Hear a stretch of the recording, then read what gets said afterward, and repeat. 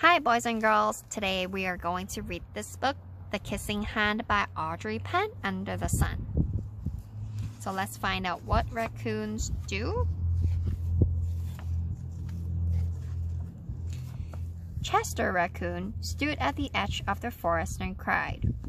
"I don't want to go to school," he told his mother. "I want to stay home with you. I want to play with my friends and play with my toys and read my books and swing on my swing. Please, may I stay home with you?" Mrs. Raccoon took Chester by the hand and nuzzled him on the ear. "Sometimes we all have to do things we don't want to do," she told him gently, "even if they seem strange and scary at first, but you will love school once you start. You'll make new friends and play with new toys, read new books, and swing on new swings. Besides," she added, "I know a wonderful secret that will make your nights at school seem as warm and cozy as your days at home." Chester wiped away his tears and looked interested. "A secret? What kind of secret?" "A very old secret," said Mrs. Raccoon. "I learned it from my mother, and she learned it from hers. It's called the kissing hand." "The kissing hand?"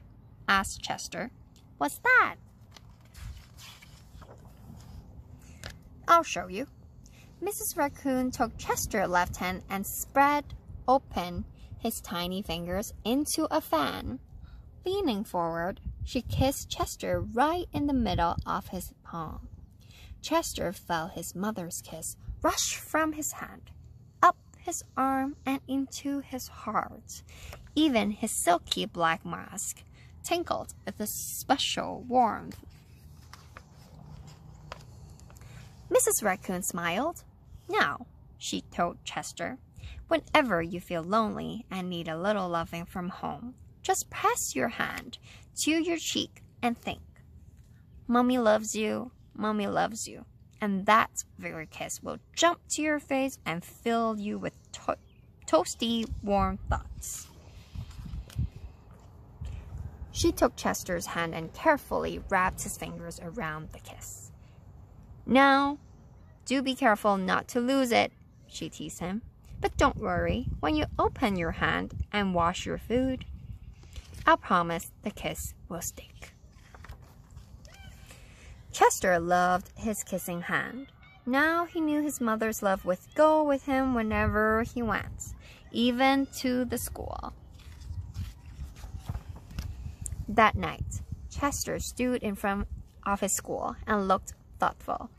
Suddenly, he turned to his mother and grinned. "Give me your hand," he told her.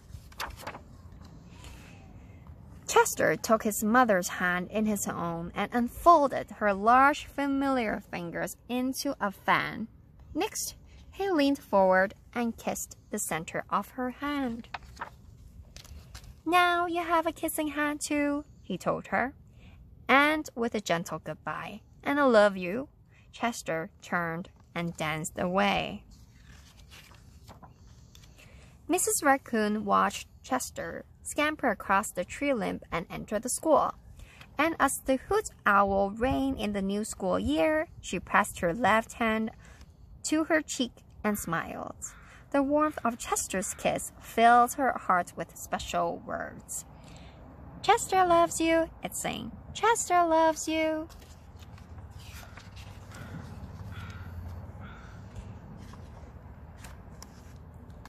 I hope you enjoy listening to this book of The Kissing Hand. What do you think about the raccoons? I hope you like them and thought it's really enjoyable.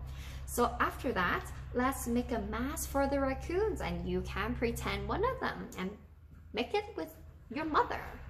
So all you need is a paper plate, some paint, blue paint or gray paint, glue, a paintbrush, pencil, and a pair of scissors. So let's begin. First, we're gonna cut out the mask.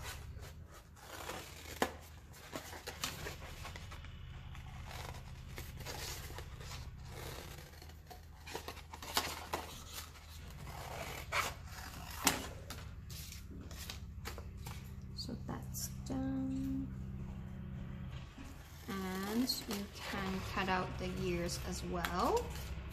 So we will tape it here.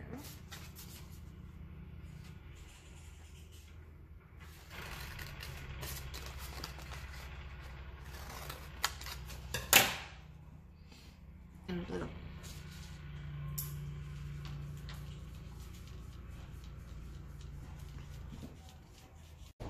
And then I've cut out one eye, and you can just poke in the middle and then start circling your cutting to cut out your eye as well.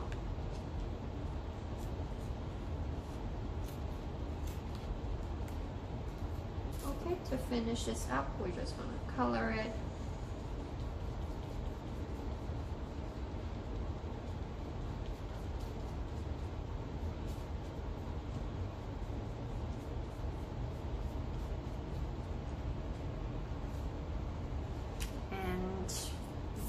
You go. That's your raccoon mask that you can play with your mother or your family or anyone you like.